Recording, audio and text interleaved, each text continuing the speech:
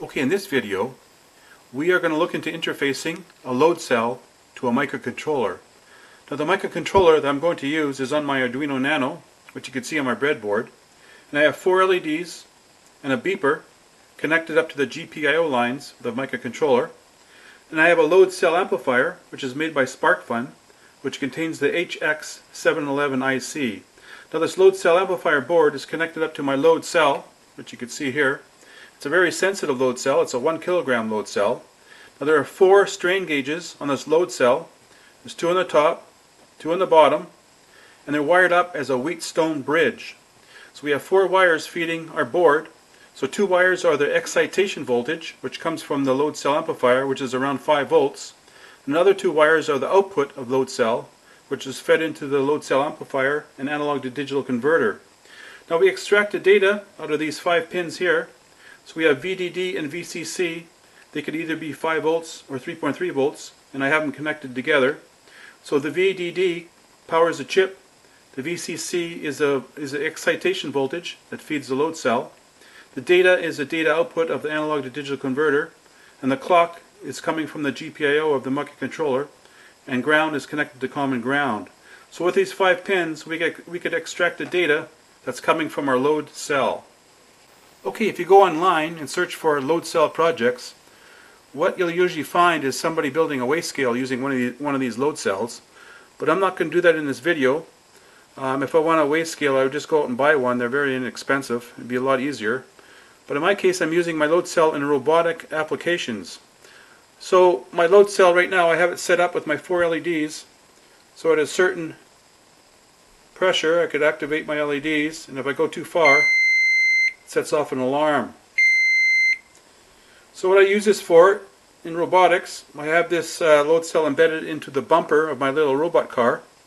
And if it comes up to a wall, like here's my wall, and it detects there's a wall in front of it using its time of flight laser range sensor, and it comes up to the wall, and now it's going to test the wall. Can I move this object, or is it a wall? So it presses against the wall, and if it gets alarm, it knows it's something it can't move. But if it comes up to an object, like here's a cup, and it tries to push it, and you can see the LEDs, only 2 are coming on, and it's actually moving the cup, so it knows it can move this object. It's not a wall. So by using a load sensor, we could actually detect the object that's in front of us, if it's either a solid wall or something that we can move. Okay, I calibrated my load cell, so a 100-gram weight applied to the load cell would turn on my first LED. So that's my 100-gram LED, my first LED. Any other pressure I apply, I get my second, third, fourth, and my beeper. So it's very linear. I come back down to my first LED, my 100-gram reference. Okay, next we are going to look at the code running on the Nano that enables us to extract the data from the load cell amplifier, our 24-bit analog to digital converter, so we could use it in our robotic projects. Now if you go on the SparkFun website, you could download the library for the HX711 chip, and it includes calibration and how to read the ADC converter on the load cell amplifier. But in this video, we're going to go from the datasheet directly into code. So we'll have a look at the datasheet, and then we'll write some code, so it'll enable us to extract data from the load cell amplifier. Okay, here's the datasheet for the HX711 chip. So we have to extract enough information so we could write some code. So if we look at the datasheet, we could see it contains a 24-bit analog to digital converter, ADC, and it has an internal amplifier of a gain of 128 or 64, which is selectable. Now we could select 10 conversions per second or 80 conversions per second output data rate, and if we go down, we could have a look at the power consumption.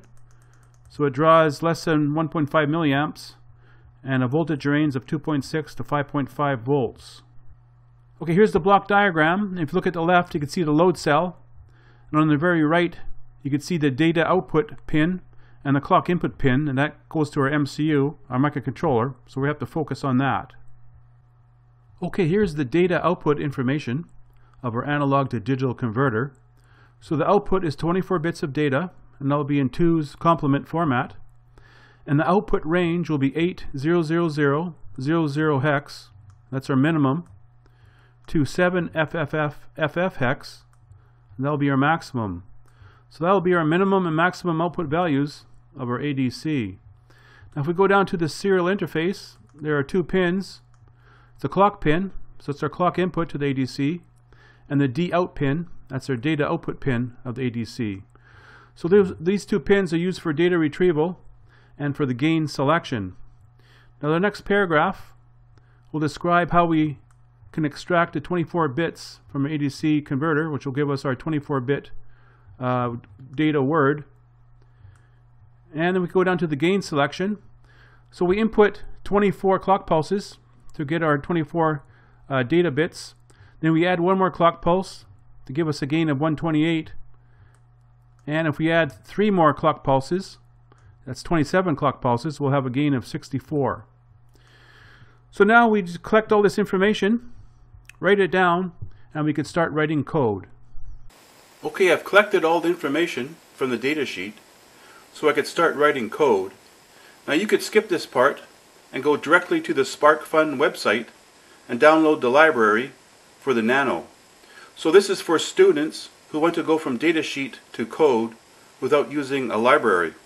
So this is my setup. I have my load cell. It's a 1 kilogram load cell, and it's 4 wires from the load cell to the load cell amplifier, the HX711.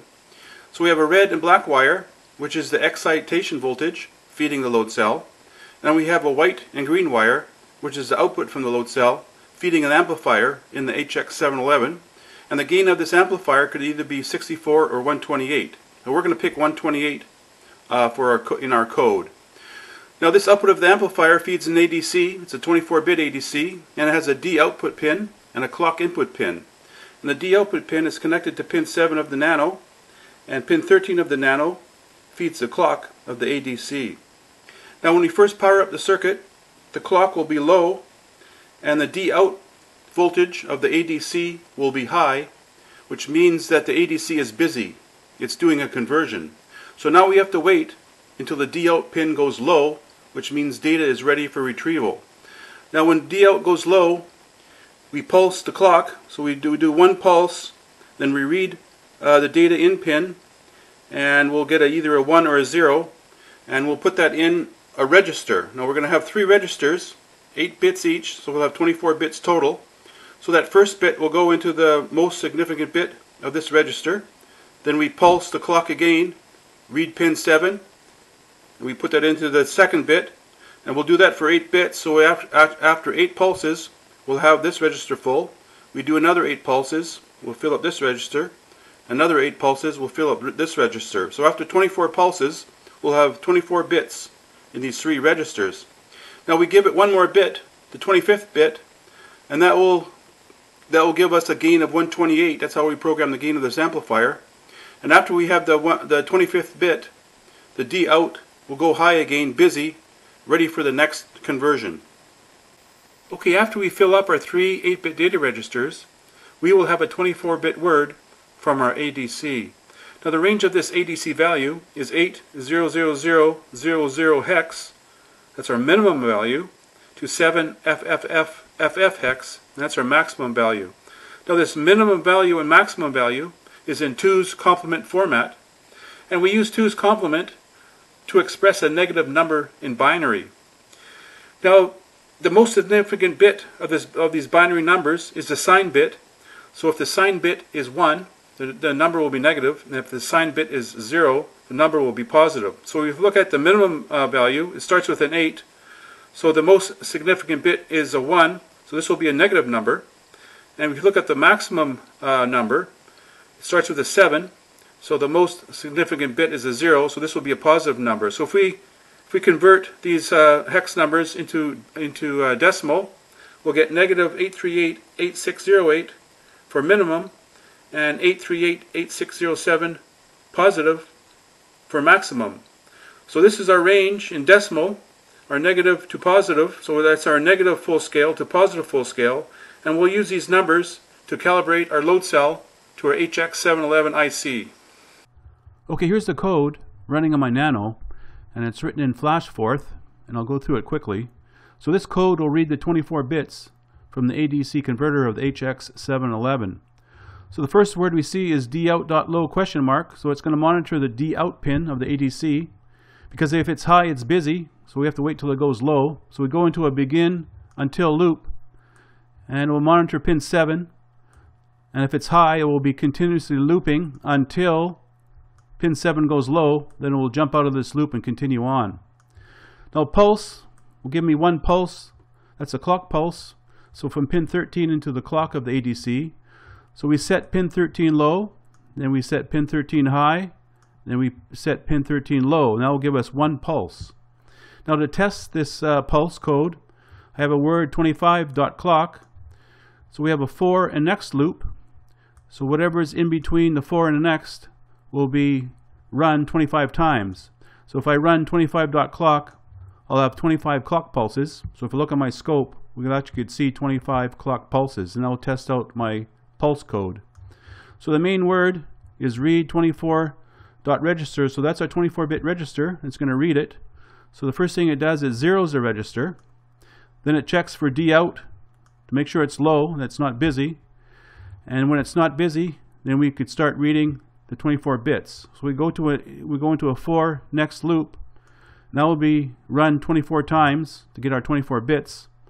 So it pulses, puts a clock pulse in, then it reads pin 7 and see if it's high. Now if it's high, it's going to shift the 24-bit register left once, and then OR 1 to it, so it puts in a digital 1, and then reads that back into the 24-bit register. Now if it reads pin 7, if it's low, then it will shift the 24-bit register 1 left shift, and that will shift into 0, and it'll write that back into the 24-bit register. So after 24 bits, we'll have our data. Then at the very end, we give it 1 more pulse, and that will set the gain of the ADC to 128. Okay, so that was my little tutorial on how to interface a load cell to a microcontroller. So go online and read about 2's complement, how to express negative numbers in binary. It will help you write the code. And you could get different load cells, different capacities and different sensitivities. This is a 1 kilogram load cell, and the sensitivity of this load cell is 1 millivolt per volt. So get yourself a load cell and interface board like this load cell amplifier, and hook up a load cell to the microcontroller and see what kind of robotic applications you could come up with.